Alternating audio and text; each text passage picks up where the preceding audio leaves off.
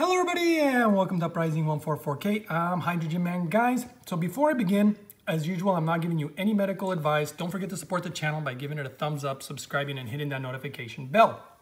Now, I highly suggest to watch the whole video today because I actually have some super interesting and very important information that I'm going to be sharing throughout the video all the way till the end, even information that I myself did not know. And I learned a lot by doing research on this particular product. I've had a lot of people asking questions about this device, so I finally decided to do some deep research and I've got all sorts of amazing answers for you today. So let's go ahead and get started. This is so interesting, guys. First of all, this is a portable hydrogen machine. One of the things that they claim when you look through here is superior to the Lourdes Hydrofix, the best machine in the world, right? And if you want the simple answer, if you don't want to watch the whole video, is it superior to it? Not even close. I mean, it's like not even, it's no contest. It's literally like comparing a Ferrari to a Ford Focus or Ford Festiva or something. But let me explain why. That's the more important part.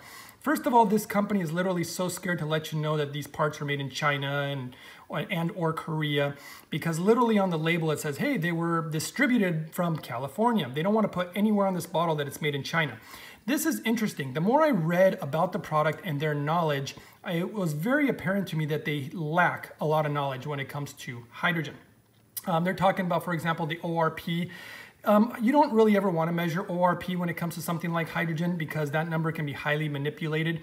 You really want to look at the hydrogen content. Then they're also using ppb, which is fine. It's more of a way to try to overinflate the number by making it look real big, but you really should just be doing the ppm technically. But that's not a huge deal. That wasn't the big problem with this product as I was researching it. I contacted many different distributors of the product, which is so hilarious because every answer they gave me was different than the other. Some told me that the parts were made in Korea. Other places told me the parts were made in China. And then of course they really like to say that it was made in the US. And so, but neither China nor Korea has proper metal technology for such things. In fact, there's probably only 3 countries in the world that have the proper metal technology to make the proper hydrogen device. And that's Germany, the United States, and Japan. That's it, guys.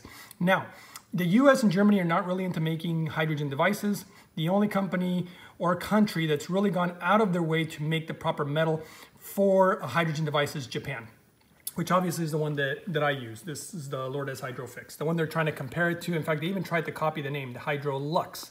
It's kind of funny and kind of interesting, but that's not what's really important here. Let's first talk about the hydrogen concentrations because this is where you're gonna learn something super interesting that I also learned. Just because the number is higher, does that mean it's better? Actually not. What I ended up finding out is that the hydrogen that this is producing, because of the way it produces it, is not going to be that bioavailable to your body. And that's going to be a really big problem. Why is it not bioavailable? Well, this is what's going on.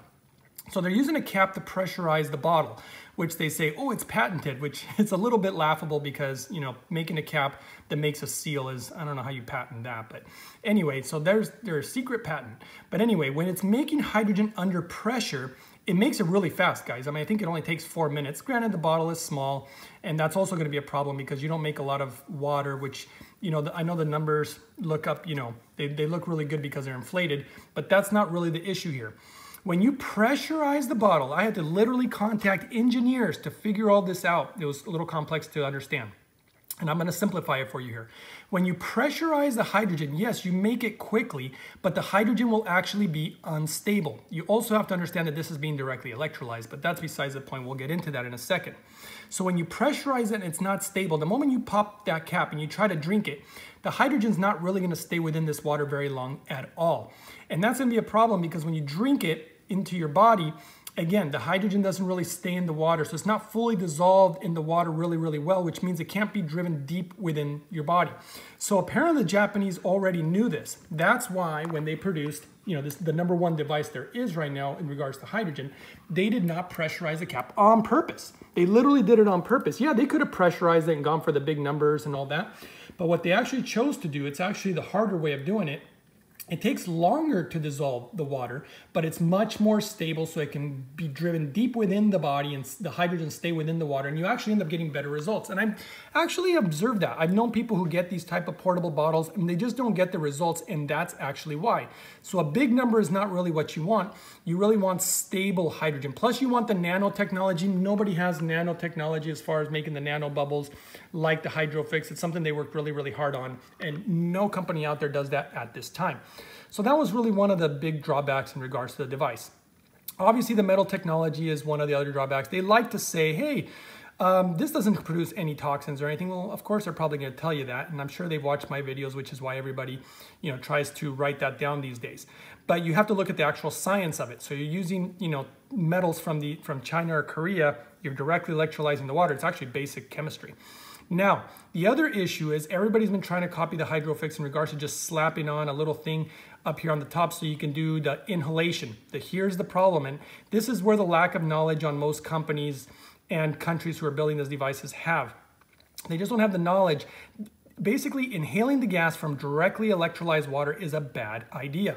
That's why when the Japanese developed this guy, this is not directly electrolyzed, and they had to develop this part of the device in order to make the inhalation safe. Because there used to be an old model of these that were made in Korea, which I used to use because that was really all there was back in the day that was good.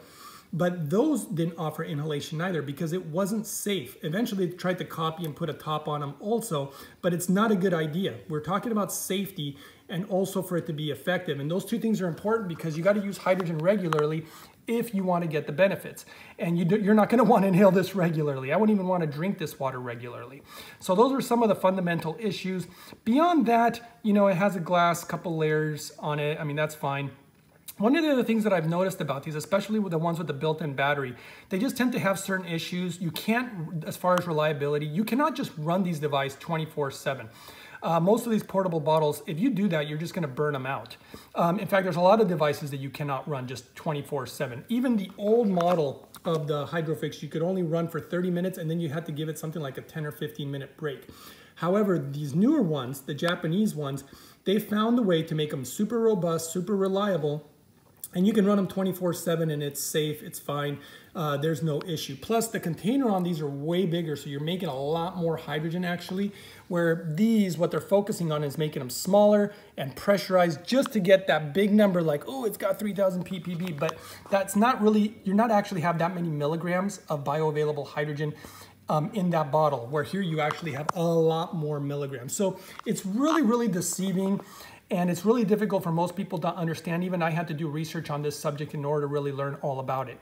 So I really hope that this kind of answered everybody's questions out there. I think that was everything. I mean, I think I went through everything that they pretty much talked about here. And that was it, guys. So I hope that answered everybody's questions who had questions about this device. Don't forget to support the channel by giving the thumbs up and subscribing. I really, really hope it was informative. It was so informative to me to learn about this pressurization. I did not know that once you pressurize it, you really lose that bioavailability, and that's super important. I just can't emphasize it enough, and that's, I think, why I've learned and realized why something like this gives better results as compared to something like this. I just figured it'd all be hydrogen and it shouldn't matter too much, but it does matter. And so, okay guys, hope you enjoyed it, and I'll see you guys next time on the next one.